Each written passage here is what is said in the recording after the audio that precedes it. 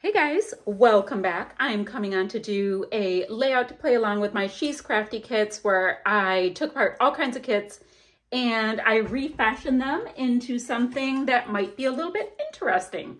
So that's what I have. I've got a few papers. I've got a Cardabella, kind of a cardstock vibe. You know, it's all one color.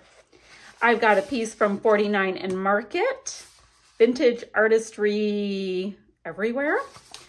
And then I've got some scrappy scraps of very summery looking things, a couple of pieces from a paper pad, and let's see, some Vicky Bouton cute little travel-y pieces. I've got some fruit pieces, enamel dots, sequins, oh but wait. Then I have got some thickers, wood pieces, acrylic pieces, four photo corners, and some doilies. So I've got plenty to work with. Now let me show you my sketch. This is, Janet Fritz did this. Okay, day 19.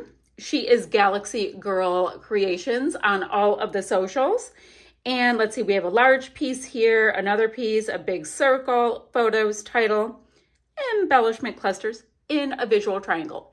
Easy peasy, lemon squeezy. We can totally get that done.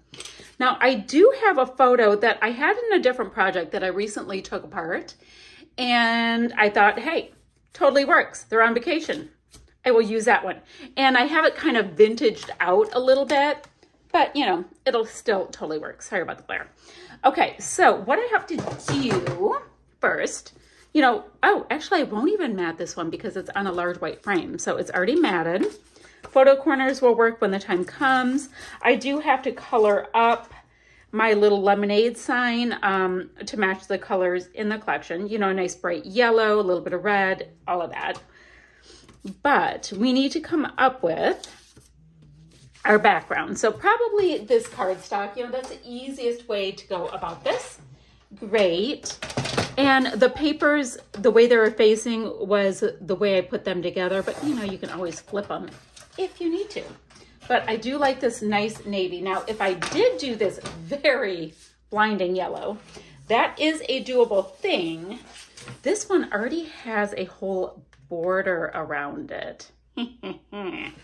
Now this just got interesting. This one's already bordered. I love a bordered paper. And I don't want to cut off the border. So I guess now this 49 and Market all of a sudden is my background. Okay. So let's cut a couple of blocks. I've got, let's look at the blue first. And guys, we can always change this around. It doesn't even matter.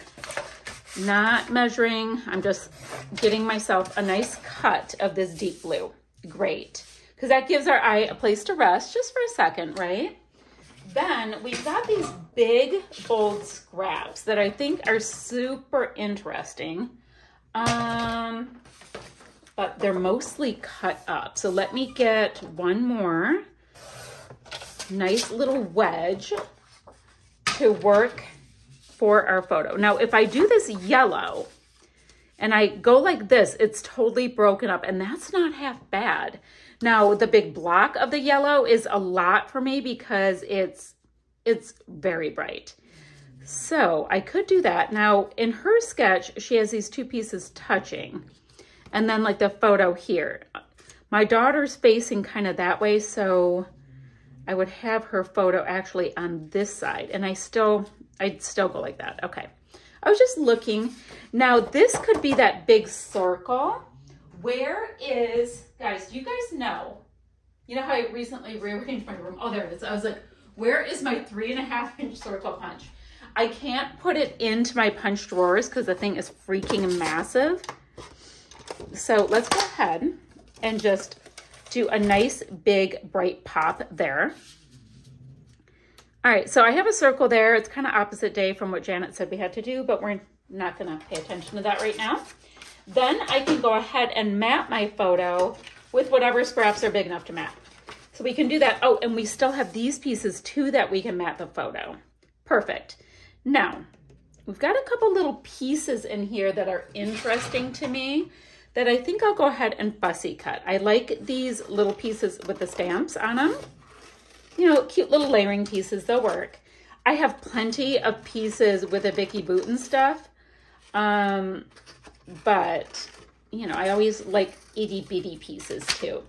So I have a couple of those pieces that I do like. All right, that's super cute. I'm gonna put this to the side, map my photos, do the wood piece, plop this down. Yum, yum, yum, yum, yum. And oh, guys, we also have these big doilies. I don't know if I can use them yet. Let me take a look once I mat the photo. Then this baby blue might be able to come in just a little better. Actually, this green is in these trunks too. Let's see about using up some of these doilies. Okay, I'm trying to do all the things. Let me get this base down. I'll be right back. Okay, so I have my foundation down. This little wood piece isn't tacked down yet. I just have kind of a place marker. I have my title, which is an acrylic piece, reads delightful, and it picks up this really nice aqua. I have got a large doily, so it does actually vibe the sketch. Can you believe it? Okay. So we have that. Now I want to look at these little treasures here, these Vicky Bouton. Oh, and that was all done with Distress Oxides. So I want to see about photo here. Any pieces, because I can layer up something with this really great lemonade. It's kind of cute. The blue's not showing super well. Oh, this is cute. A nice little umbrella can go right there. They're not doing drinky poos. This is more of a beach thing. Oh, that's cute. It's a bit tone on tone, but with a camera, that can come together a little bit. Let's see. They didn't need their passport, but there's something cute about little passports. The time isn't super important on that. Now, a palm tree. A palm tree's working because they were tropical.